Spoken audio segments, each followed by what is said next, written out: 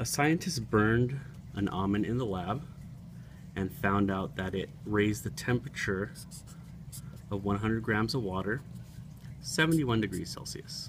So that gives us our delta T. We want to find out how much energy was released by that almond. So we've got to use our specific heat equation. Q equals C times M times delta T. And of course delta T was our change in temperature. The specific heat of water is always the same. It's going to be 4.179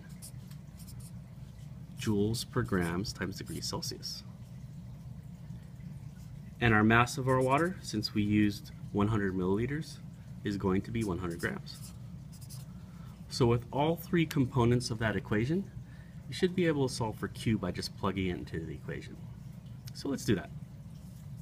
So it's going to be 4.179 times 100 grams times 71 degrees Celsius.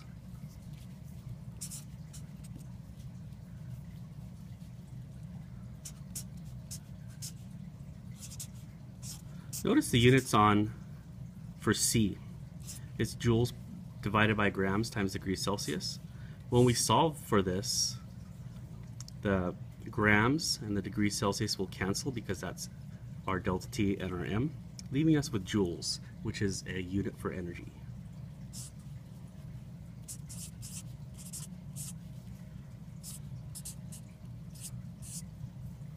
So there's our full equation. I'm going to plug that into the calculator and solve for Q. Our unit's going to be in joules.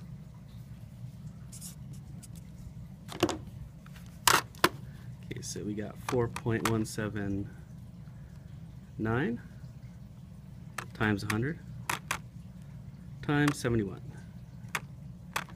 And that gives us this huge number, 29,670.9. I'll round that up to 29,671.